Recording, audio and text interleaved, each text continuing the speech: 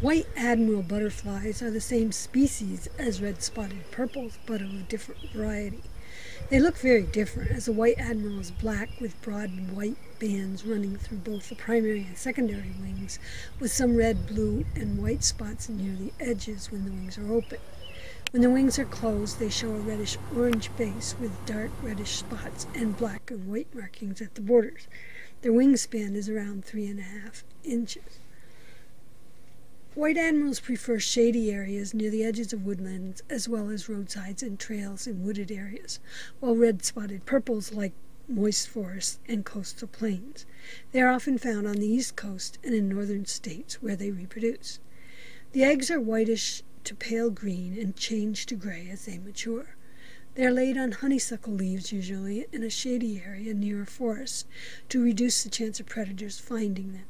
Deer and rabbits eat them while grazing, and many do not survive. When they hatch, they eat the honeysuckle and leaves and eat a lot before making a cocoon.